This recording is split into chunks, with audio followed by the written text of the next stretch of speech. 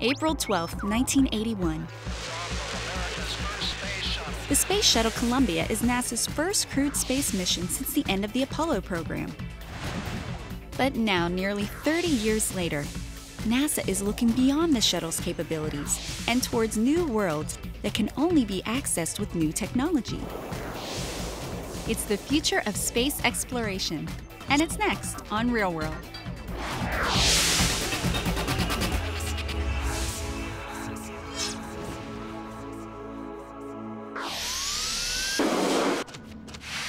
Next-generation plans are well underway in NASA's mission to explore the universe.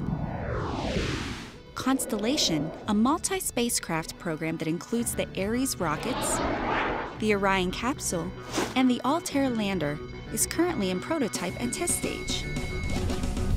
The Constellation program will take us to the International Space Station, the Moon, Mars, and beyond.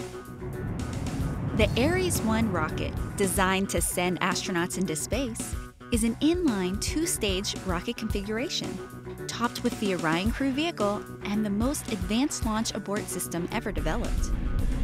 The Ares 1 is coming together as a prototype, called the Ares 1X, which is nearing flight readiness. The crew vehicle and the launch abort system for the 1X were designed and built at NASA's Langley Research Center in Hampton, Virginia. This is the crew module that has been built for the Ares 1X test flight. This has been designed and built here at Langley over the past 2 years. Jonathan Cruz is the 1X crew module and launch abort system deputy project manager. The primary purpose of this is to have the shape for the aerodynamics and the mass for the weight of the vehicle, and those sensors capture all of the environmental data. The sensors built into the prototype will provide data on a number of crucial aspects of test flights. We can figure out what the pressure, the temperature, the accelerations are of this vehicle during flight. And all that information will help us develop the actual vehicle that the crew will ride in. NASA engineers had to build the prototype capsule to look just like the design of the final version of the Orion capsule. We were given an Ares 1 design 2 years ago, and we have been building this very exactly and precisely to that. And to ensure it, we had little lasers that measure dimensions. NASA engineers had the shape and size perfect, but had to make sure that the weight was right also. For a more simplistic object, you can calculate center of gravity using this formula, where W equals weight and X the location of the weight. But working with the Ares 1X was more complicated than that. We had load cells during lifts where we would set it down at several points, weigh that and figure out center of gravity, because not only just the overall weight, but how that weight's distributed is very important. In building the prototype so specifically, NASA is ensuring the final version will be safe and stable in flight when astronauts begin traveling into orbit and beyond. With that safety theme in mind, NASA has developed a system that will take the crew out of harm's way if the launch goes wrong. Behind me is our launch abort system simulator, and it fits on top of the crew module that we just saw. The nozzles direct the force from the rocket that's built inside this launch abort system, the real one, and would pull the crew module away from the rest of the launch vehicle.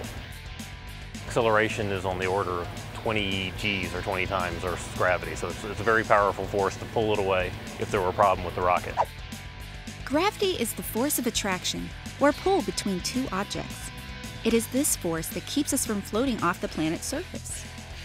1 G is 1 times the force of gravity. Roller coaster rides create forces up to 4 Gs for a brief period of time. That means you feel 4 times heavier than normal. This is because of acceleration. Acceleration is the change in velocity over time. Velocity has 2 parts, speed and direction. So an object can accelerate by increasing speed, decreasing speed, or changing direction. As the roller coaster speeds up, slows down, and changes direction, it is accelerating. The people on the roller coaster are experiencing more or less force on their bodies than normal. The acceleration on the launch abort system will create forces 5 times more than you'd feel on a roller coaster. When separated, the launch abort system then removes itself from the crew module. The crew module has parachutes built into it that open up and allow the crew to safely float down to Earth, similar as they would if they were returning from a normal space mission. For this particular flight, we're loading on a C-5 cargo craft. We fly that down to Kennedy. We assemble the entire rocket in the vehicle assembly building. During the Ares 1X test launch, the rocket will climb about 40 kilometers up during a 2-minute powered flight, culminating with the separation of the first stage from the rocket. From that launch, we collect the 2 minutes of powered flight data, and all of that will be used to compare to our analysis tools to see with the real flight data versus that. We can use that in continued development, and the plans are by 2015 to have crew in this being launched into orbit on the final vehicle. NASA has high hopes for the Ares 1 rocket and all of the components of Constellation.